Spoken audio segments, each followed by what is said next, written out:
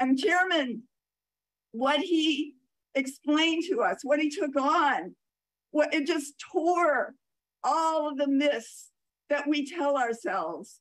He explained that the only reason that white people in the United States or anywhere we are, in Europe, in Africa, in Australia, in Israel, wherever we are the colonizers.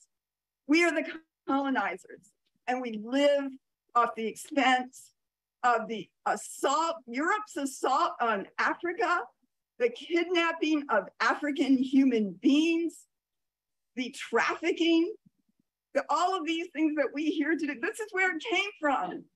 Hundreds of years of assaulting and stealing everything that African people and Africa as a continent had, and putting it into the hands of white people.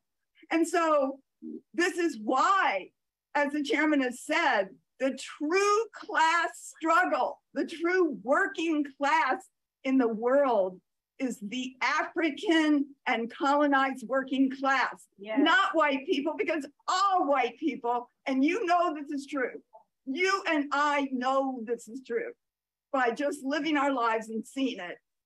All white people sit on the pedestal on the backs of African and indigenous people.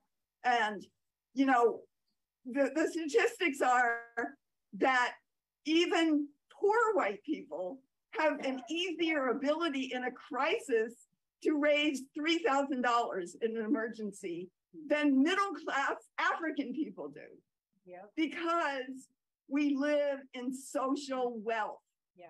We live with the wealth surrounding